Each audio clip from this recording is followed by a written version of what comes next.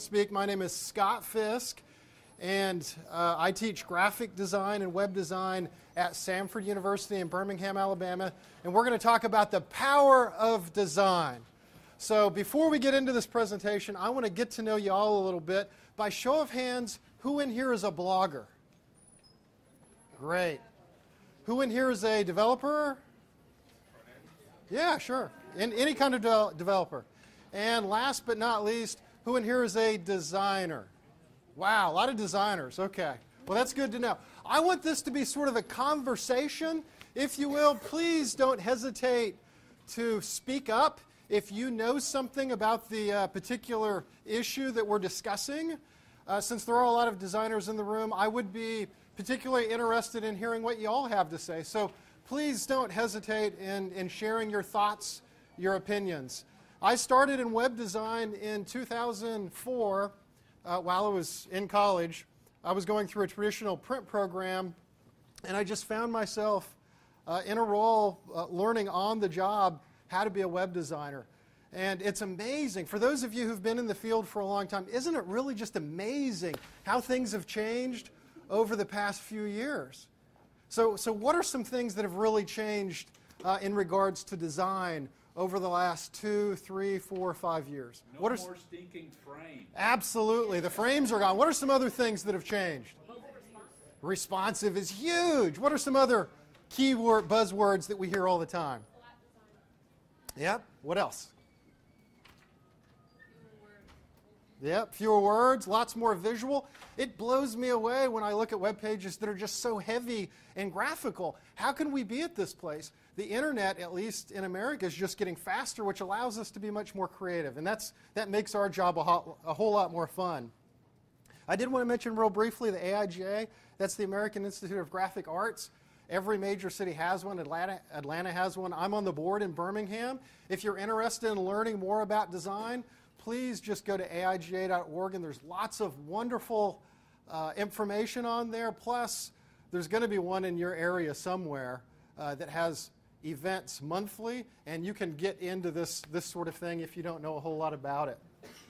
Okay, so let's get the ball rolling. Power of design. This is what we're going to talk about in our 35 minutes. What is design? Why good design matters? Human-centered design, design basics, and how to get inspired. Okay, so what is design? And I encourage audience participation. What is design in your own words? Layouts. Subjective, layouts. Keep going. Come on. Get in the feel. Visual effect. Aesthetically pleasing. What else? Visual effect. Visual effect. Interpretation. There is one key word I'm looking for. Keep going. Effectiveness. We're getting close. Storytelling. Okay, those are all good. Last one. Absolutely. We're getting real close. So, Saul Bass, wonderful poster designer, also motion title sequence designer, said that design is thinking made visual. And I like this definition too, this next one. It's just visual problem solving, right? That's what we all do. Everybody in the creative field, whatever your position is, all those people that raised their hands a little bit ago about development, blogging, everybody in here is a creative problem solver. And that's really what's important today. That's what your client wants. They don't care if you're the one who does it or if you hire somebody. As long as their issues are resolved, you are a creative individual and you're helping them. That's really the key thing that they're looking for. And that's what we're going to talk about. Okay, so why design matters. Because, and this is specifically engineered really towards web, first impressions count. Any guesses as to how many seconds, according to Nielsen's survey, the average person spends on a web page? 3 seconds. I just looked this up this morning because I wanted to double check. Keep going. Throw out some numbers. 7. Yeah. You guys are all real close. 10 to 20 seconds, anywhere in that ballpark. And of course, there are some folks that are going to stay longer and some less, so that's kind of a ballpark. Brand manifestation, credibility, user trust, sticky factor, that's just how long someone hangs around. The return rate, of course, more sales. And most importantly, good design is memorable. And that memorable leads directly to, of course, good branding. And what is good branding in your opinion? Branding is everything today. you can't talk about design without talking about branding. There are a lot of wonderful corporations, wonderful brands out there. What makes those brands just sort of stick out in your mind? Why are they always there? They're recognizable. They're recognizable. Let's keep going with that. What else? Yep, they're everywhere. So there's the repetition. That's a key word. What else? They're simple. We can relate to them. They're simple. Absolutely. What are some of those really big brands? What's the number one? Let's try to guess the number one. Coke. You guys are close. Atlanta. Apple. You guys got it. That was quicker. So I've done this presentation 4 times now. It's the first time anybody's ever got it that quick. So congratulations to y'all. So this is from last year. This is off the website Interbrand. They track this stuff. Apple, Google, Coke. So you guys are real close when you said Coke. IBM, Microsoft. Those are all the most popular brands right now. And this is really the most important thing that sort of spurs on brand recognition.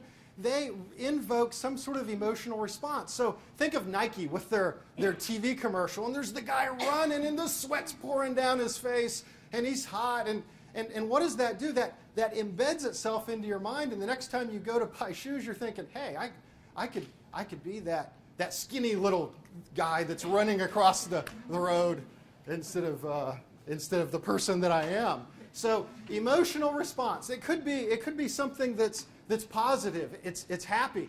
You know, it could be something that's sad. It could be something that's just engaging. But it really touches you at your soul. That's what good branding does. It tugs at your heart in a way that nothing else can. It's almost like going to a good church service or something. It just gets you very emotional. That's power, guys. That's extreme power. That's the power each and every one of you has when you do good design. You have the power to change perception. That's remarkable. I mean, it really is when you think about it. So, good design. It's usable, it's accessible, it's usually fairly simple, it's innovative, it's engaging, we have branding, it's functional, it's useful, it's aesthetic, and it's honest, and it's long-lasting. So something that I think about good branding quite often is usually it's kind of like a good friend. You can trust it, you know that they're always going to be there when you need them, and it's believable. And it's somebody that you know is always going to support you if you need that support. So a good brand is like a good friend in a lot of ways. So all good design is, and this is kind of a loop back to what we were talking about a few minutes ago, human-centered. And human-centered, in broad terms, is a type of user interface design process in which the needs and wants and limitations of the end user are taken into account. So let me ask you all this. What is the difference between user interface design, or just interface design, and human-centered design? User interface design and human-centered design, or UX, user experience design. Human-centered is about emotion. So the second one is about the customer. I heard somebody say, what else? It's more about emotion with human-centered. Yeah, it's more about emotion. Yeah, one is mechanics. So the first one is kind of just doing it, and the second one involves, there's something I'm looking for here. Form follows function, and usually there's some sort of user testing. There's some sort of, let's put it out there, see if it works, and we're willing to adapt it. That's really the big difference between the two. So, have you ever, and this is fun, I really enjoy this little conversation.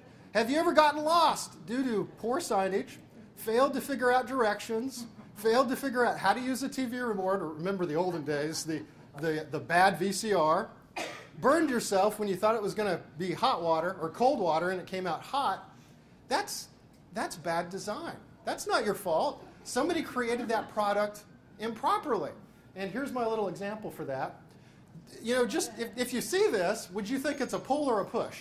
Intuitively. You think it's a pull, right? Well, guess what? In real life, it's both. Isn't that horrible? Somebody could be pulling on one side and another person's pulling on the other, and who knows who's going to win out. So that's just bad design. That's not intuitive. Good website design is intuitive at the gut level. We all know how to do certain things. Many of you have probably seen those videos on YouTube of little kids using iPads. It's amazing, isn't it? Like little 2-3-year-olds that have the intuition to actually understand how to make things work because the iPad is just so intuitive. It's so easy to use. That's what we want to do when we make websites. We don't want to have to retrain people to do the stuff that we want them to access. We want them to just be able to use it without having to work at it. So this is a fun little game that I saw at an airport. I can't remember where, honestly, last year. I think it might have been Pittsburgh. And it was so intuitive. Notice the little icon where the little kid's hitting it? That anyone, no matter what the age, could walk up and they could play this little game. And it was an ad for Siemens. And it was just a fun little branding sort of thing. It was a fun little exercise that made people aware of what Siemens could do. And it was intuitive. Good design should not be hard to figure out. It should be automatic and engaging. So what does good design do? Good design solves problems. We discussed that. And this is my little sort of breakdown for going through the design process when I make websites, or really when I do any sort of design. I break it down into three basic parts. Analysis, where we create the personas. You know, you have to put yourself in the audience's shoes. You can write up a little story about that test demographic. You know, John Smith is 33 years old. He works in Atlanta as a shoe salesman, and he would love to such and such. And you just come up with three of those, and a lot of times that can help you sort of put yourself in their mindset, which helps you design the site. Always think about the user needs. Always think about the context. When it comes to actually designing, I always sketch things out.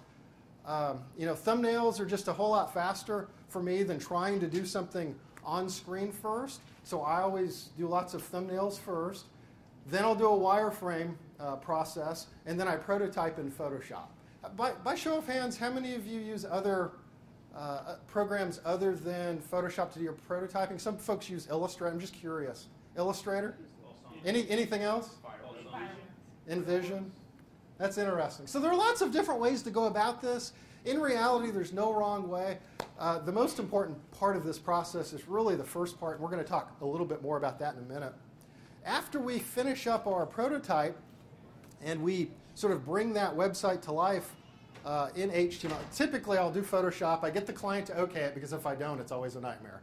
So, and it's funny, you can send clients the images, and if you send it to them as a link, it'll open up in a web browser, and a lot of times they think you've done the entire website, even though you haven't. And then you go through, after they've okayed that, and you design it, you code it out in HTML, and then I create a custom theme using WordPress. So it's very important to get the clients okay before I move into coding mode. Okay, so design basics. Grids, and this is just some helpful tips. And again, guys, if you have any other suggestions along the way, please feel free to throw them out there. Grids are really helpful. Everything is headed towards a sort of simple, straightforward, lots of negative space grid. This is very busy, so if you have lots of content that has to be displayed, you can use a tighter grid with more cells. 960 grids are really popular today. I am curious in hearing about how you all deal with this sort of thing when you're dealing with responsive, because it just changes so quickly.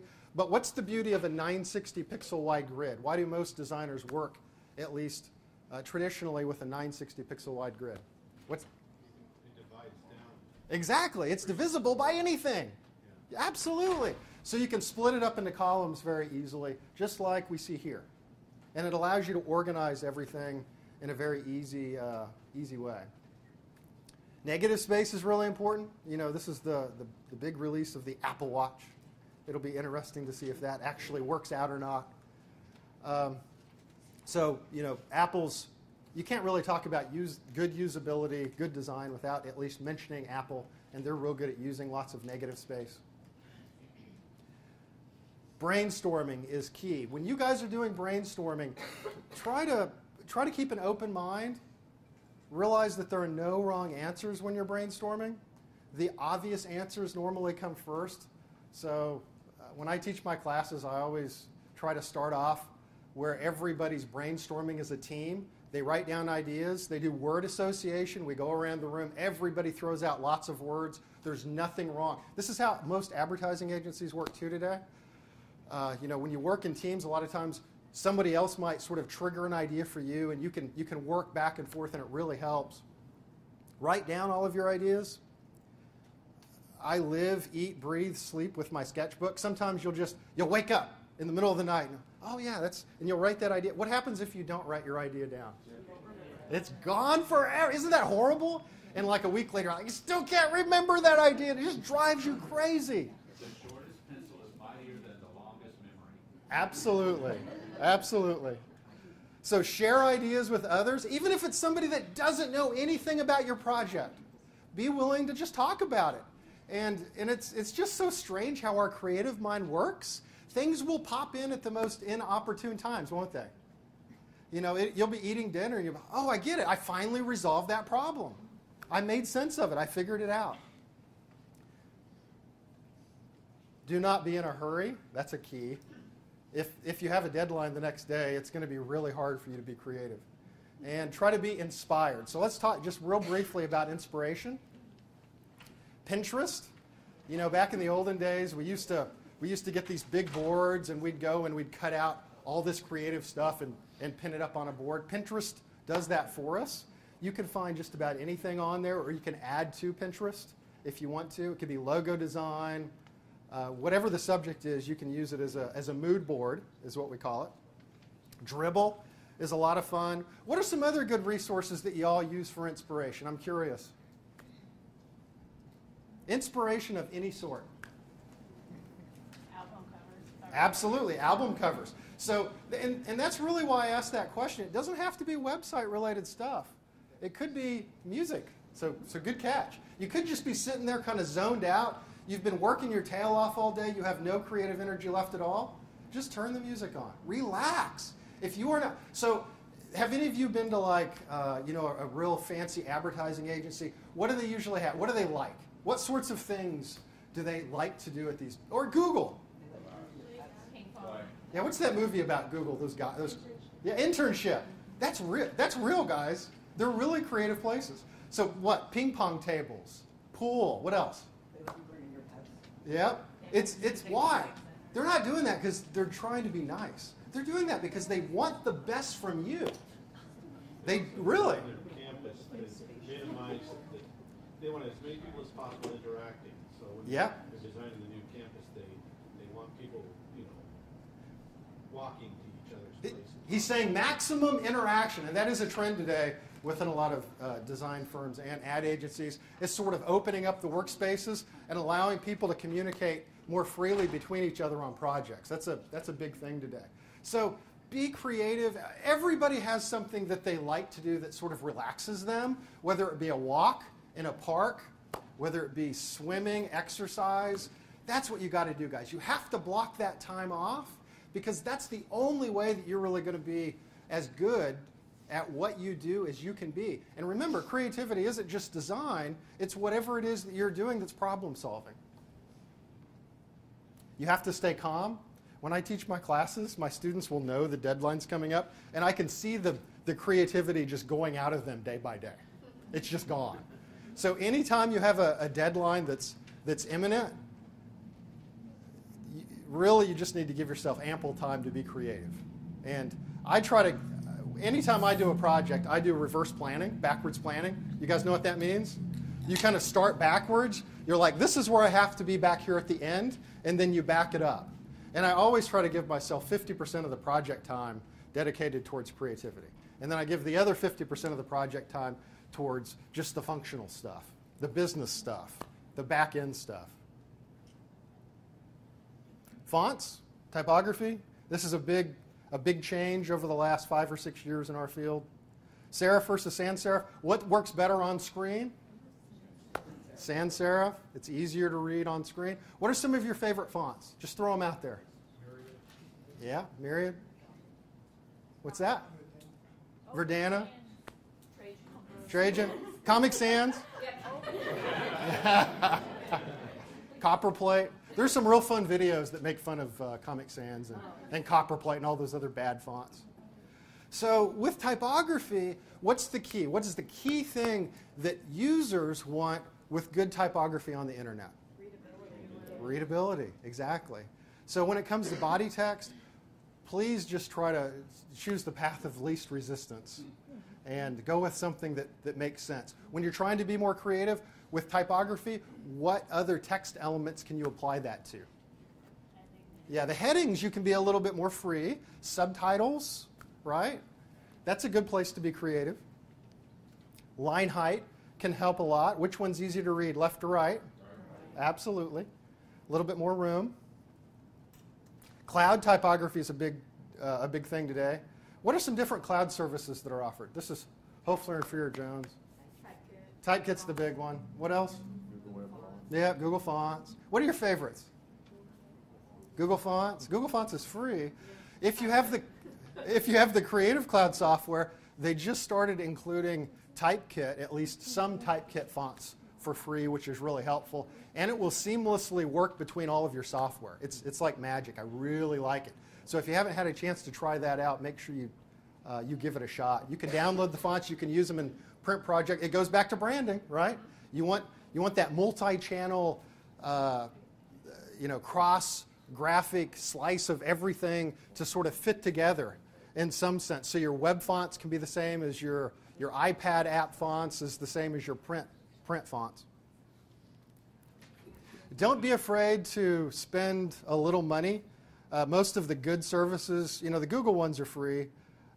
If I was a real snobby typographer, which I'm not, I've used the Google fonts before, but some people don't like them quite as well as the Typekit fonts. Do you do different fonts on mobile versus desktop when you're being responsive? Yeah, absolutely. You can put them. You should do that. You should think about it. It's really a bummer to me that you can't install a whole lot of fonts on like my iPhone or an iPad. It just doesn't work that way. So that is something that you need to do. Always do lots of cross-browser testing. This is a website that's called Awards, and notice it has www in it. It has lots of really good website designs that are really inspirational. One of my favorite sites. And don't feel like you have to write all this down. This presentation is listed on my Twitter account, which is just Scott Fisk. Choosing a color. So, and this gets back to color theory. A lot of graphic designers have to take a whole color theory class in college. What is color theory? Color theory means that if I paint this room red, you guys are all going to be really hungry. Because red, it's proven, this isn't an opinion, this is proven, red makes you guys hungry. What does yellow do? I have a little 7-month-old baby at the house. We have a room that's yellow, and he's always kind of sad in that room. He's not as happy because studies have been done on this, and it shows that little babies don't understand the difference between yellow painted walls and being outside in the sun. So they instantly start to cry. So there's lots of subtle emotional things that are sort of built into our subconscious that deal with color.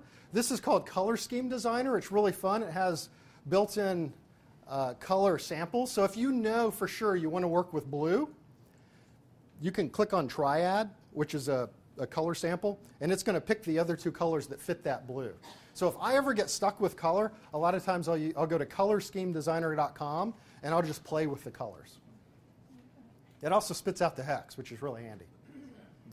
And hex is simply the number so you can plug it into the website, in case you didn't know. Okay, next, color. You guys tell me, most good brands, how many colors do they have? Yeah, usually 1 or 2. So if I say brown, what brand? Yes. There you go. See? You guys have been programmed. You don't even realize it. You're all robots to some degree. That's what good branding does. It embeds itself in your mind and you don't even realize it. So, benefits of custom themes. By show of hands, how many of y'all do custom theme design versus template stuff? A few of you? And those of you who do that, why do you do custom themes? It's so much easier just to go and pick. I'm playing devil's advocate here. It's so much easier just go and download a theme. Why build a custom theme? Customer doesn't always want what's out of the box. Yep. Sometimes a customer might want something that's really different or really unique. What else? Sometimes out of the box is heavy. Yep. Sometimes out of the box is heavy. So, yeah. It's not. At least you fessed up to it.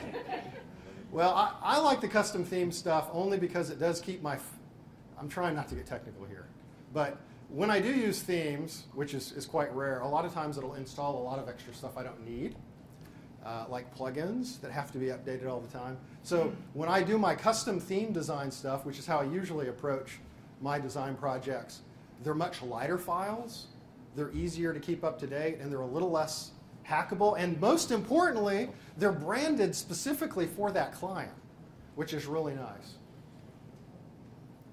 So here are a few examples of work that I've done in the past.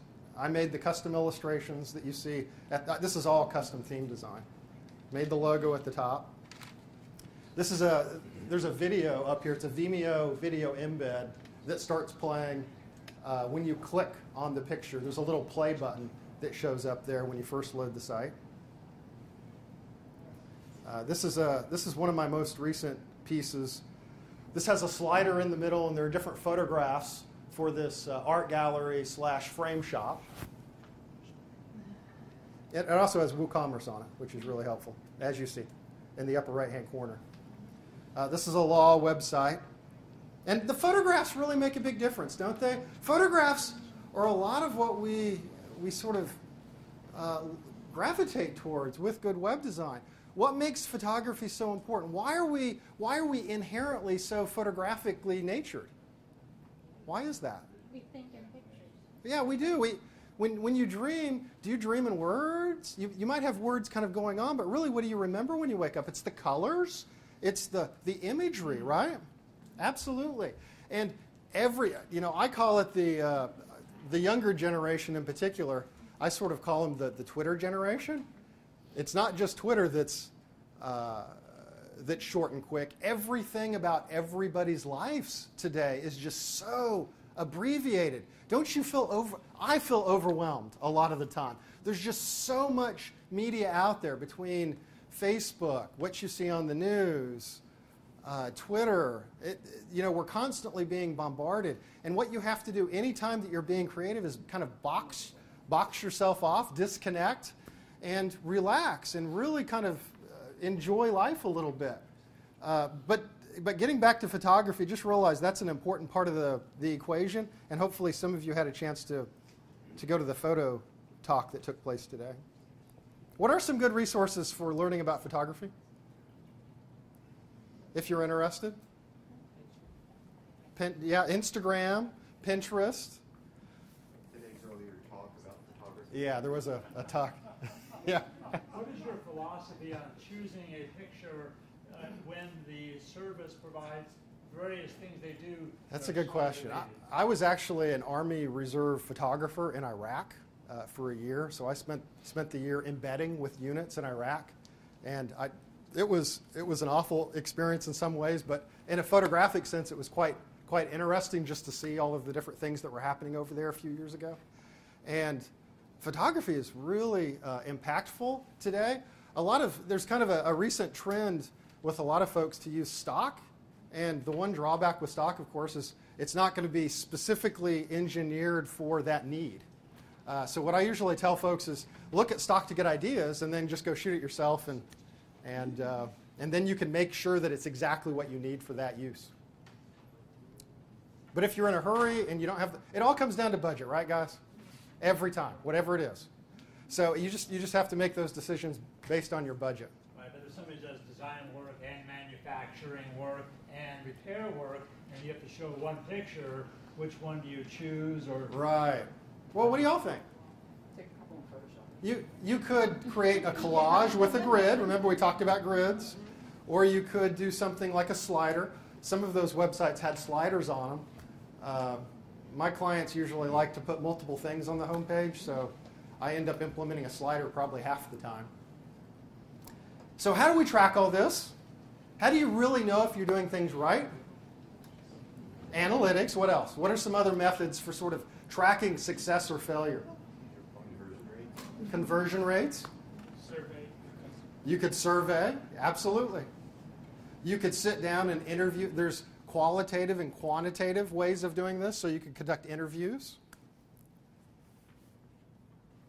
These are some of my favorite books on this particular subject. The Don't Make Me Think one is really down to earth and easy. Nielsen has a lot of good stuff on the internet. You really don't even have to buy the book. You can get a lot of his stuff off of his website.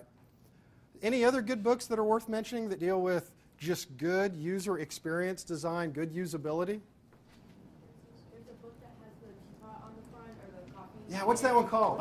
I own that book. I have it on my shelf. I can't remember what it's called. That's It's not. psychology of- It's like the psychology of, somebody's going to look it up, of design, I think. That's it, psychology. And it's very much like, that's where I pulled the example out of that book for the hot water The faucet thing. horizontal is push. Exactly. And vertical is pull. Yep, absolutely.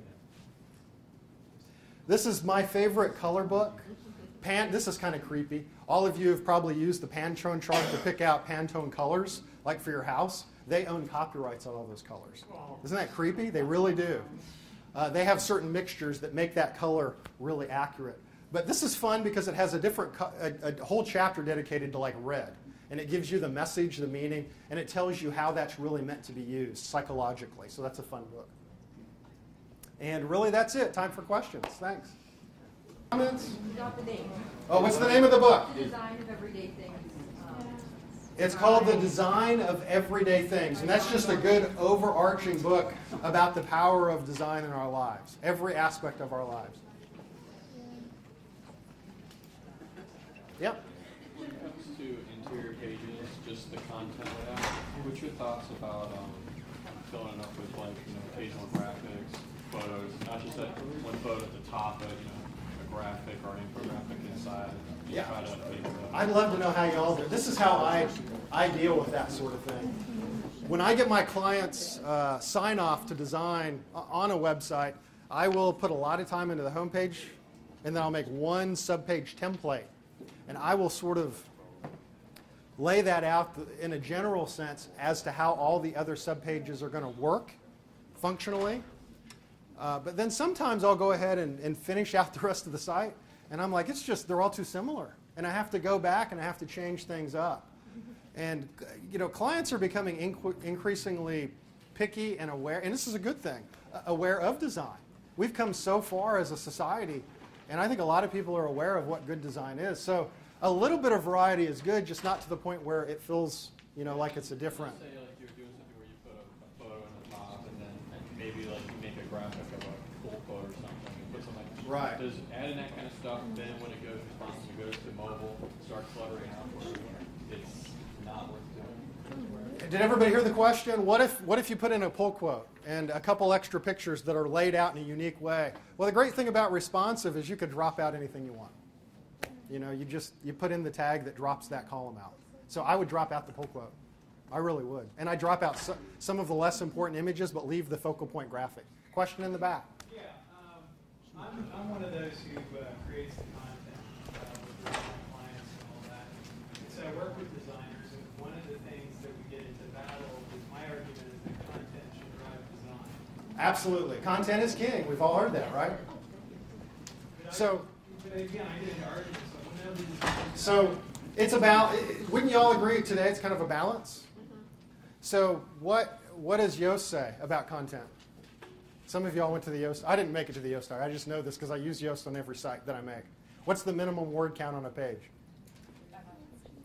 Yeah, it has it listed in there. There's a minimum word count. So when it comes to content, it's just not going to show up unless you do it right on Google. It's not going to be found through SEO. And that's what people are going to the darn site for. So yes, content is king. But remember, content can also be a visual illustration of how to make something. It could be directions that show you how to make something happen. To put together an IKEA piece of furniture.